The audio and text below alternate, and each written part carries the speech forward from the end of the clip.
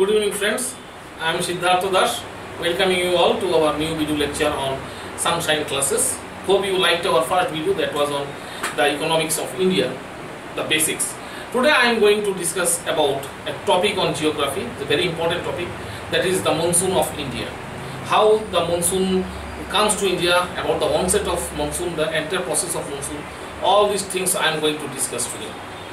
And sir, if you like our videos, then please share it. Don't forget to subscribe us, and please press the bell icon so that you can see our next video also, because in our coming days we are coming up with a good number of video lectures. So today's topic is monsoon. And monsoon, the word monsoon comes from an Arabic word mausin, and mausin means seasonal change in the direction of winds. My friends, the monsoon of India is dominated by two different winds. One is the southwest monsoon, which comes from the southwestern part of India, from the ocean to the land. And during the winter we see another monsoon wind, that is the northeast wind, which comes from the northeastern part of India. So there are two different winds coming from two different directions. So this change in the direction of wind, this is known as monsoon. Monsoon means rain. Now it is rainy season. We are eagerly waiting for our rain to come. We are eagerly waiting for our monsoon to come. So let us discuss monsoon today. The entire mass of India, which is 32,87,263 square kilometer, it is composed of two parts. The northern part of India, it is landlocked. India has 7 land neighbors, and the northern part is landlocked. But the southern part, in the three parts of southern India, there are oceans. In the western side there is Arabian Sea. In the eastern side there is Bay of Bengal, and in south you can see the Indian Ocean. Due to this pressure imbalance and temperature imbalance that takes place in the land mass and the sea, the monsoon winds start traveling to India during the summer. Sir, we know one thing, that water has maximum heat capacity, but the heat capacity of land mass is less than that of water. So land mass becomes hot earlier and they cools down also earlier. But water, it takes time to get heated, it takes time to get cooled down. So due to this temperature difference, there is a pressure imbalance caused in the landmass. Let me explain you in brief. During the month of April, May, the sun shines vertically over the Tropic of Cancer. Tropic of Cancer passes through the middle of India. It passes through the 8 states of India. You can see here it is the Tropic of Cancer. It passes through the Gujarat, Rajasthan, Madhya Pradesh, Chhattisgarh, Jharkhand, West Bengal, Tripura, Mizoram. The sun gives his vertical rays over the Tropic of Cancer. So this area is highly heated up. And there is also the third desert in the northwestern part of India. That during that period, the temperature of this northern India may be more than 45 degrees centigrade. Some parts of the desert India experience a temperature to the tune of 50 degrees centigrade. The entire northern India then experience the heat wave of the Lu. So the land mass is highly heated. But what happens to the water body? Since the water body has a higher heat capacity than the land mass, so it takes time to get heated. So the land mass has a higher heat, higher temperature. So the air adjacent to the land mass in northern India, they get heated earlier due to the tremendous heat. Air adjacent to the land surface gets heated and it goes up. Whenever the air gets heated, it expands, its pressure drops, it goes up. So in northern India, tremendous heat, air gets heated, it expands, it goes up. This way an area of low pressure is created in the northwestern part of India. So during summer, from April, May and June, there is an area of low pressure, but the ocean water is at a relatively high pressure zone. Since there is a pressure gradient between the ocean and the land, so to fill up this vacuum, air will flow from the ocean to the landmass. So from June, air will start rotating from the Indian Ocean via the Arabian Sea and the Bay of Bengal towards the highly heated landmass of northern India. Since this is coming from southwest, we call it the southwest monsoon rain. This southwest monsoon rain is responsible for maximum rainfall in India. In Indian rainfall, out of 100% rainfall, 70% rainfall is caused by monsoon winds. And out of these two monsoon winds, 86% rain is caused by southwest monsoon wind, and the rest rain is caused by the northeast monsoon wind, which blows in winter season. So during summer, southwest monsoon will blow, and during winter, northeast monsoon will blow.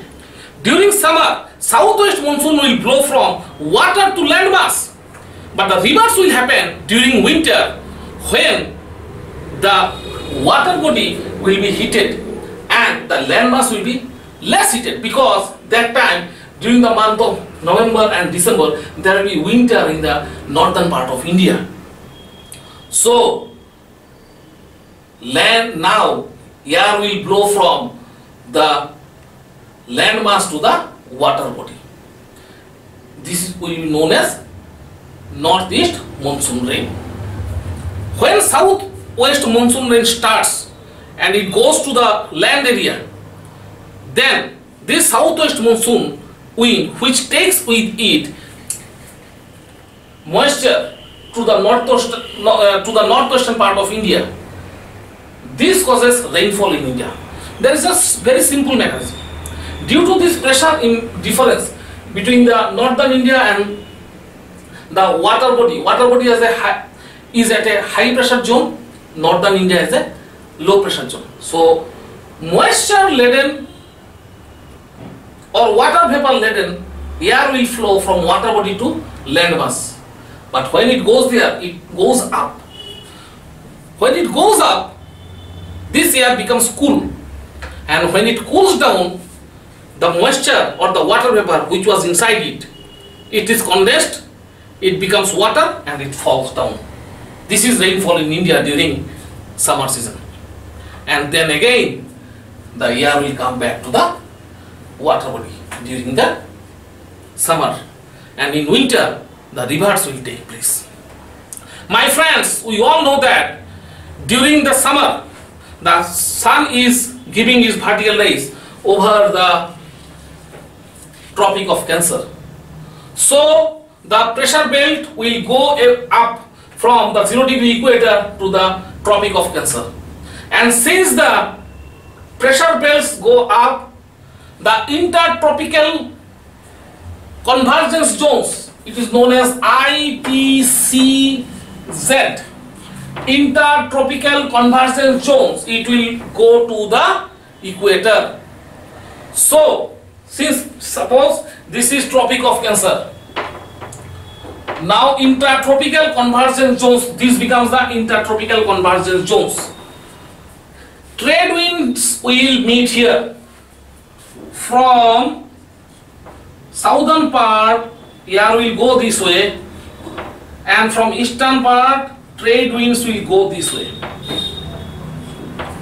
So this is actually southwest monsoon, but when it enters here, due to Coriolis effect, it goes to the right side. Due to Coriolis effect, the southwest monsoon has a tendency to deflect to its right, and it causes rainfall in the southern part of India. 29th May, the southwest monsoon causes rainfall in Andaman Nicobar Islands. The Bay of Bengal branch of the southwest monsoon first causes rainfall in Andaman Nicobar Islands, then it goes straightway to Myanmar. It has a tendency to enter inside Myanmar, but it is obstructed by the Arakan-Yoma mountain range. So when it gets obstructed by the Arakan-Yoma mountain range, it comes inside, causes rainfall in entire Northeast India, Bangladesh, Tripura and then West Bengal. So this Arabian Sea branch has two big branches. One branch causes rainfall in the Northeast India, another branch goes to the northern part of India. And you know, one place is there, Mausin, which is in that Khasi hill. There are three hills in Meghalaya. You might have known their name, Garo, Khasi and Jayantia. There is one place, Cherrapunji and Mausinram. These are in Khasi hills. In Khasi hills, the air gets trapped because all the mountains are this way. So when the cloud bearing air gets inside, there is a funnel effect. Due to this funnel effect, maximum rainfall happens here. Mausinram is the place in the world which experiences maximum rainfall due to this funnel effect. Now, so we there see the onset of monsoon on the 29th May in the Arabian, in the Bay of Bengal region at Andaman Nicobar Islands. What happens to the Arabian Sea branch? It starts causing rainfall in Kerala and it enters Kerala on 1st June. See the geographical scenario of the southern India.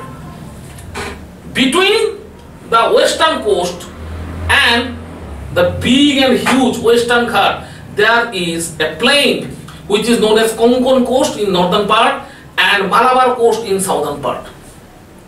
This branch of Arabian Sea trade wind, it gets obstruction by the the western Ghat mountain range, and that's why tremendous rainfall happens in the southern part of India, especially in the western part of the western Ghat. Kerala starts experiencing rainfall from 1st June, 5th June Goa, and 10th June the monsoon winds enters Mumbai. 15th June the entire northern India experiences rain. During that time the Arabian Sea branch and the Bay of Bengal branch, they meet in the northern part of India and causes havoc rainfall in Delhi, Punjab and Uttarakhand. Sometimes we get in news heavy flood in Uttar Pradesh, Bihar and Uttarakhand. This is due to the marching of these two branches of southwest monsoon rain. Then it goes up. By 15th July, this southwest monsoon reaches Pakistan. But why this great Indian desert? Because of the presence of this Aravalli. You can see the traveling of the southwest monsoon is parallel to the location of the Aravallis. So they goes this way. They are obstructed by the Aravallis and they can't enter Rajasthan. So they cannot cause rainfall in the entire Rajasthan, entire desert place of Rajasthan. So there has been a desert due to the scanty rainfall. Here also in the southern part of India, this part of the western Ghat experiences huge rainfall. But in the eastern part of the western Ghat mountains, there is less rainfall because here the mountain, it causes obstruction. So there has been a drought prone area in the eastern side of the western Ghat mountain ranges. So this southwest monsoon, it causes huge rainfall in India, and maximum rainfall causes in the northeast part of India, especially in Meghalaya and the west coast of India. Second, the northern plain of India, West Bengal, Tripura, and least rainfall is there in the right side of the West Ghat, and of course in the mountainous range of Jammu and Kashmir. By 15th August, the southwest monsoon causes rainfall to the entire part of India. Now it's time to go back to its own place, that is the seas, the oceans. This monsoon wants to go back further, but it is obstructed by the Himalayas, and it starts coming back again. But when it starts coming back during the winter, it is known as northeast monsoon, or it is sometimes also known as retreating monsoon, since it is coming back. But while coming, it is coming from the land to the sea, and when it enters the sea, it again gets rain bearing moisture. So the monsoon wind, on its retreat, it didn't have any vapor or moisture, but when it enters the sea, it gets again moisture and vapor. So after having moisture and vapor, it enters the Tamil Nadu. It enters the Tamil Nadu and causes rainfall in Tamil Nadu during winter. So when the whole India gets rain, Tamil Nadu is dry, and when Tamil Nadu gets rain, the whole India is dry. Remember, my friends, Tamil Nadu gets rain during the winter season due to the presence of northeast monsoon.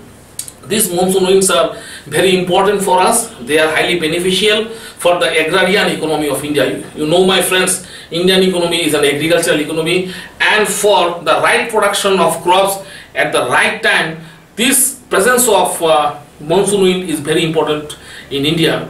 I hope you liked my small lecture on Indian monsoon, and please like it, please share it, and please subscribe our channel. We shall come back again with newer videos. Thank you.